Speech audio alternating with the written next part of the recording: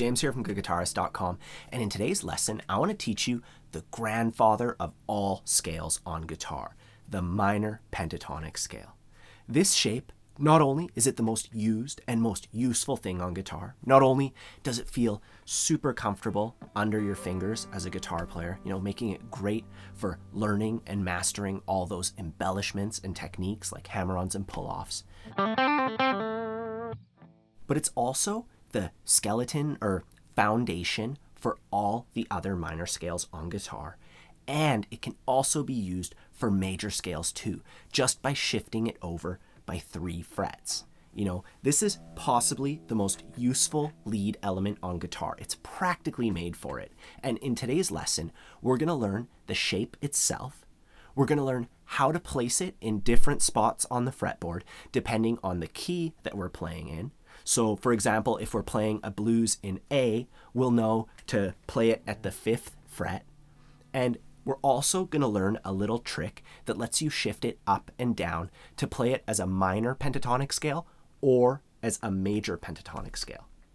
If along the way you find that you need any extra help or would like some further guidance, I have a worksheet on my Patreon page that has everything in this lesson written out for you. You can do all the exercises and everything that we're going to cover at your own pace.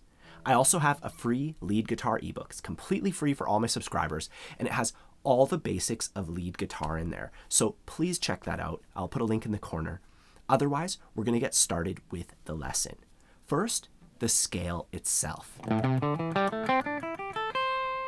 We'll start on the 5th fret of the thickest string, and we're going to put our index finger there. And for this entire scale, our index will play the 5th fret, our ring finger is going to play anything on the 7th fret, and our pinky is going to play anything on the 8th fret. That means we're playing in position. And if you look at it, we're kind of just laying out our fingers where they want to be. Each finger gets a fret. 5, 7, and 8. On the thickest string, we go index, pinky. So that's 5, 8. Then the next 3 strings are all the same. They're all 5, 7, or index, ring. So index, ring, for 3 strings in a row. Let's start from the beginning. We're going to go index, pinky, and this might be tough to reach with your pinky, so be sure to get your knuckles forward, suck your elbow in, get the guitar aiming upright a little bit. That's all going to help. And honestly, if this whole thing is new to you, I wouldn't expect you to be able to just get that part right away. I'm more or less just showing you the notes at this point. We're going to work on how to actually learn it and incorporate it into your muscle memory in a bit, so bear with me. We'll start from the beginning. Our index on the 5th fret, index, pinky, and then index, ring for 3 strings in a row. And finally, we're at the top 2 strings, and those are both index, pinky, or 5, 8. Now, when it comes to memorizing the scale, you can just play it up and down a whole bunch like this.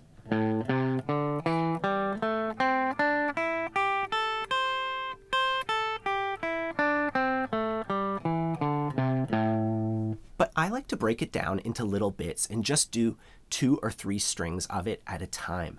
That way, you're not always starting the scale at the very bottom. That's another pitfall I notice with students is they learn the scale up and down, like I just showed you, and then when they're trying to jam, they just play their scale up and down because that's what they've built into their muscle memory. They always start at the very bottom or they start at the very top because that's the way they practice it. So I like to practice it from the middle, from the inside, the outside, every way that we can so that we can use it any way we need to. And I'm in the process of making a lead guitar course. It might even be out by now. And that's the sort of thing we do. We go through this and everything else incredibly thoroughly, leaving no stone unturned, breaking it down, kind of like if you were to actually take lessons with somebody. We work through it at every angle. You can check that out down below. You'll either be able to sign up and get a pre-sale sort of thing, or it could already be out by now, depending on when you're watching this tutorial. Anyways, The thing that I like to do with this scale, especially if you're just getting started with it, is to focus on the index ring part where we were on the A, D, and G string, just going index ring. You know, it's the same thing on each string, and it kind of makes like a little box. I don't know if you can see right there. And that feels really comfortable. You know, it's using some really prominent fingers.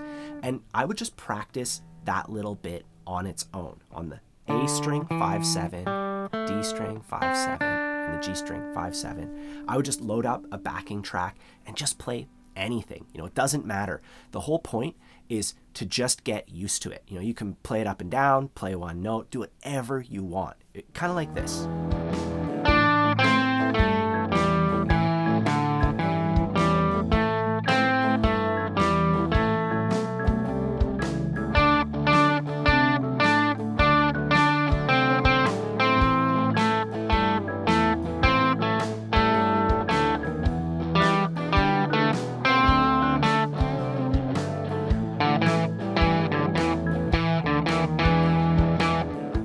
And then after you experiment or just play around with those notes, I would do the exact same thing with the top 3 strings.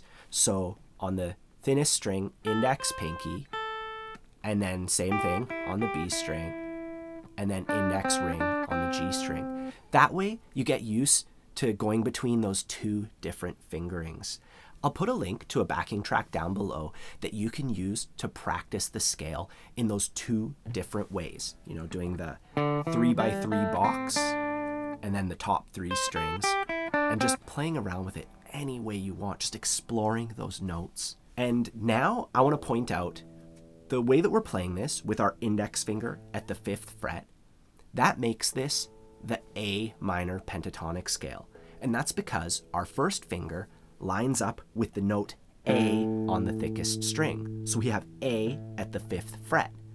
And by that logic, if we move this shape around, whatever note our index finger lines up with, that's going to be the key that we're in with this scale.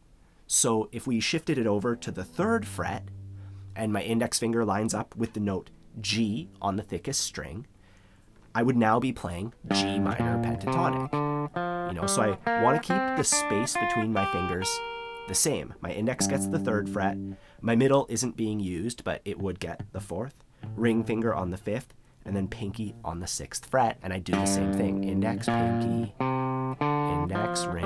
And because my index lines up with G on the thickest string, I'm now playing G minor pentatonic. Let's do one more example. I'm going to move my index finger up to the 7th fret, and that is the note B, right there, the 7th fret of the thickest string. And if I play my pentatonic scale there,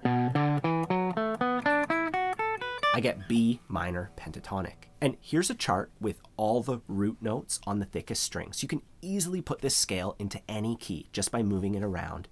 I've also included this in the printable worksheet on my Patreon page if you're interested in checking that out. And with that, you could just look up backing tracks like blues in G, and all you need to do is check the chart, see that G is the 3rd fret, and that's where your first finger goes, and then you can jam the minor pentatonic scale on the blues in G. Now, another thing that you're going to discover, especially if you try to play something aside from the blues, is that when your index finger lines up with the root, that gives you the minor pentatonic scale. And the cool thing with the blues is whether you're playing a major blues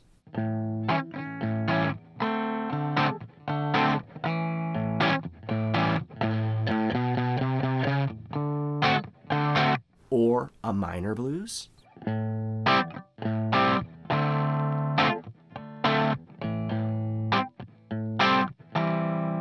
the minor pentatonic scale always sounds good. But say you want to play along with a song that isn't the blues. Maybe you want to jam on In My Life by the Beatles, which is in the key of A major.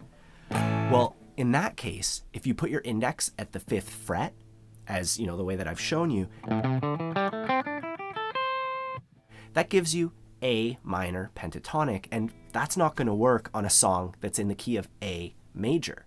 what will work, instead of lining up your index finger with that root, you're going to shift it down 3 frets, 1, 2, 3, so that your pinky is lining up with that root. So now your pinky is on the note A, and you're still going to play the scale the same way, but your starting note is your pinky. So my index finger is, it's lining up with the 2nd fret, and if you use that chart, you'd see that that makes F sharp minor. So technically we're playing F sharp minor pentatonic, but we're also playing A major pentatonic.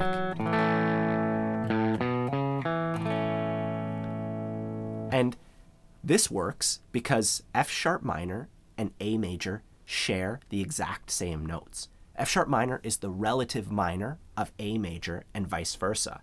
For now though, all we need to know is you put your index finger on whatever key the song says it's on. If that sounds bad, you just shift it down 3 frets and, your pinky will be on that note instead, and that gives us access to the major pentatonic notes. And with that, you could have a career in music, just following the roots on the thickest string, knowing to shift over between the major and minor pentatonics. And this is a really good point to leave on. We learned 3 huge concepts in this lesson. We learned the most important, most useful scale on guitar, and a good way to start memorizing and learning it. We learned how to navigate using the thickest string and play this thing in any key. And then we learned how to differentiate between minor and major songs simply by starting the scale with our index on the root or with our pinky on the root. And those 3 things are going to take you far. If you have any questions, please let me know in the comments down below. Don't forget to check out that worksheet on my Patreon page if you'd like some written materials to work with at your own pace and have access to all the materials that I used to make this lesson. I also have a lead guitar ebook that's 100% free for all my subscribers. It goes over all the fundamentals of lead guitar. There's a link for that in the corner. And my beginner to intermediate lead course, which is coming out soon. There's more information on all that down below. So have a fun time practicing, and I'll see you soon.